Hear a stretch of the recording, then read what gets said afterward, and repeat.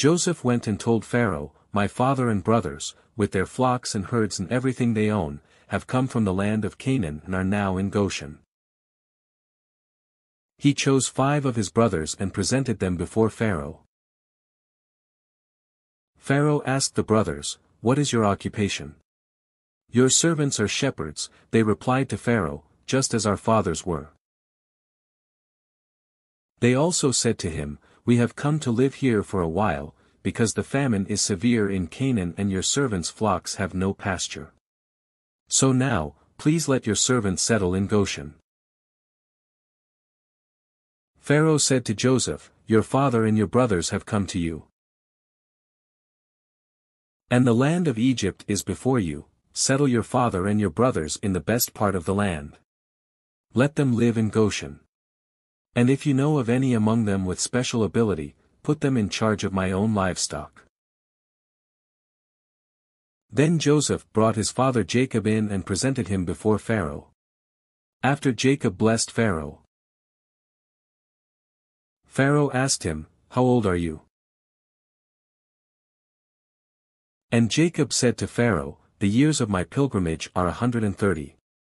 My years have been few and difficult, and they do not equal the years of the pilgrimage of my fathers." Then Jacob blessed Pharaoh and went out from his presence. So Joseph settled his father and his brothers in Egypt and gave them property in the best part of the land, the district of Ramesses, as Pharaoh directed. Joseph also provided his father and his brothers and all his father's household with food, according to the number of their children. There was no food, however, in the whole region because the famine was severe. Both Egypt and Canaan wasted away because of the famine. 14 Joseph collected all the money that was to be found in Egypt and Canaan in payment for the grain they were buying, and he brought it to Pharaoh's palace. Joseph collected all the money that was to be found in Egypt and Canaan in payment for the grain they were buying, and he brought it to Pharaoh's palace. When the money of the people of Egypt and Canaan was gone, all Egypt came to Joseph and said, "Give us food. Why should we die before your eyes? Our money is all gone." "Then bring your livestock," said Joseph. "I will sell you food in exchange for your livestock, since your money is gone."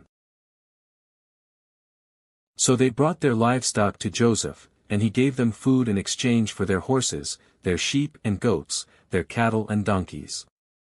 And he brought them through that year with food in exchange for all their livestock. When that year was over, they came to him the following year and said, "We cannot hide from our lord the fact that since our money is gone and our livestock belongs to you, there is nothing left for our lord except our bodies and our land. Why should we perish before your eyes, we and our land as well? Buy us and our land in exchange for food, and we with our land will be in bondage to Pharaoh.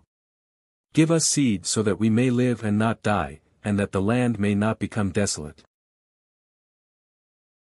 So Joseph bought all the land in Egypt for Pharaoh.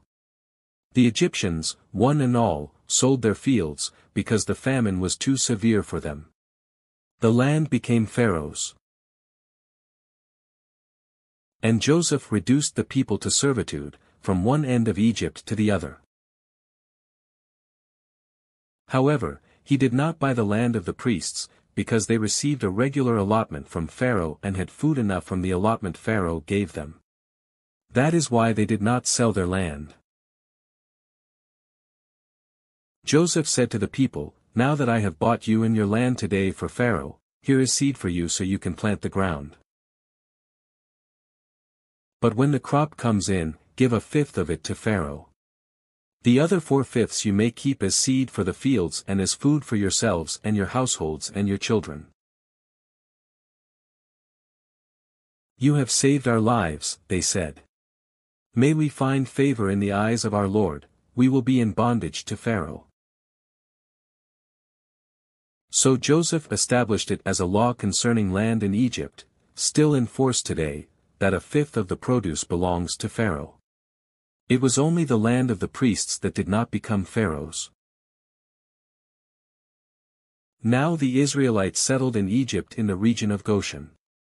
They acquired property there and were fruitful and increased greatly in number. Jacob lived in Egypt 17 years, and the years of his life were 147. When the time drew near for Israel to die, he called for his son Joseph and said to him, "If I have found favor in your eyes, put your hand under my thigh and promise that you will show me kindness and faithfulness. Do not bury me in Egypt. But when I rest with my fathers, carry me out of Egypt and bury me where they are buried." "I will do as you say," he said. "Swear to me," he said. Then Joseph swore to him, and Israel worshipped as he leaned on the top of his staff.